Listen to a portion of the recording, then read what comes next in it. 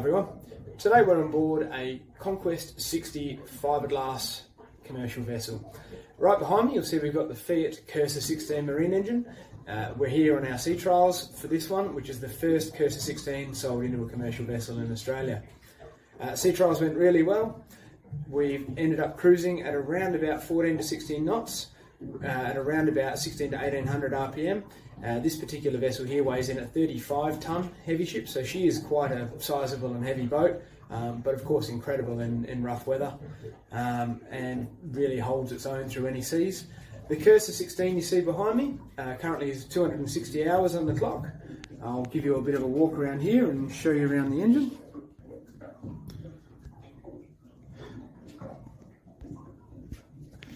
Installation, this one here is hard mounted, as you can see here. We've got a new PDO bracket around the front which contains the power steering pump. We've got a deck wash pump mounted below, and of course we have the main hydraulic PDO here. The Cursor 16 is similar to its little brother the 13, runs a serpentine belt which services all of the different functions on the engine, including freshwater pump, engine alternator, and a couple of idler pulleys there. As we come around you can see just how much room we have in this particular vessel. Just because I'm here, this vessel is running a twin disc electronic throttle system, which is still around to some manual cables for both gearbox and engine. Of course the Cursor 16, being a common rail fuel injected engine, can accept a electronic throttle input via CAN bus or voltage 0.5 to 4.5, but in this instance we're still running cables. Here you can see twin spin-on oil filters on the port side of the engine, provision here for a hot water system which isn't actually connected in this particular instance. Gearbox oil cooler comes as standard, so we've got the two lines to the gearbox, which really means that it is just such an easy installation and doesn't require any further coolers further back on the motor, or on the gearbox actually. As we come down, we have water outlet here. We have a couple of diverts. This top one here heads to the cooler for the pot winch for the hydraulics.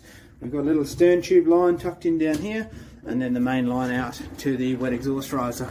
Standard, running a 10-inch wet exhaust out of this, which is the small dry section there, which you can see is very well heat blanketed. We have a twin turbo arrangement on the Cursor 16.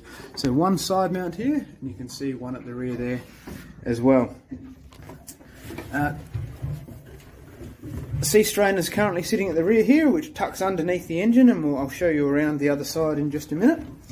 We're running the original Negata, actually, 2.5 to 1 ratio gearbox still in this particular vessel. The Cursor 16 is an SAE1 bellhousing with 14-inch flywheel, so it was able to bolt on directly with no changes, and that's actually most engines do run an SAE1 bellhousing in this particular size, so it does mean that in most instances can reuse existing gearbox.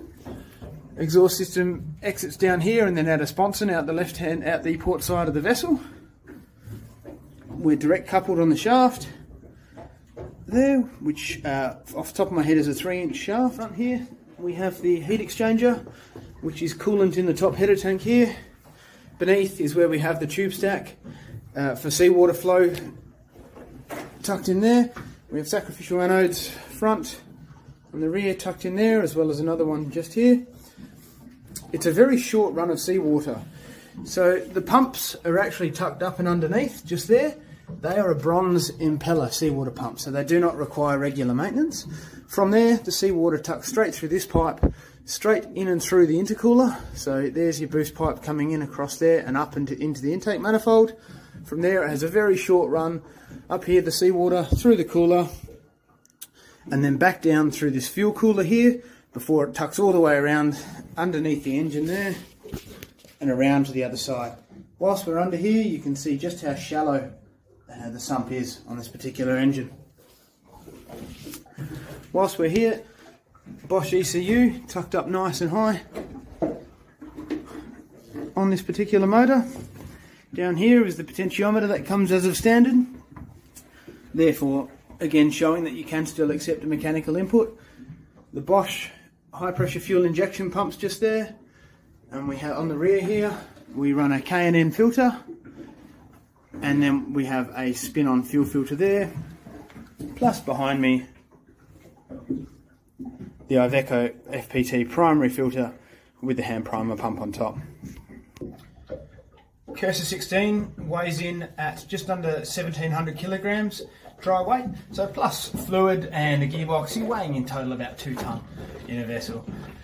With current AMSA requirements of under 4% weight variation heavy ship, it really is important that you do stick with a similar weighted engine, and the Fiat Cursor 16 at 1000 horsepower commercially rated for 1000 hours a year really does fit that bill quite well for most instances, either pulling out a slightly heavier engine or pulling out a slightly lighter engine at lower horsepower and coming up depending on other vessels' suitable requirements.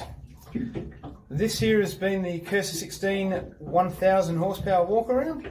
Thanks very much for watching, and if you're interested or would like to consult with THT about repowering your vessel, please get in touch. Thank you.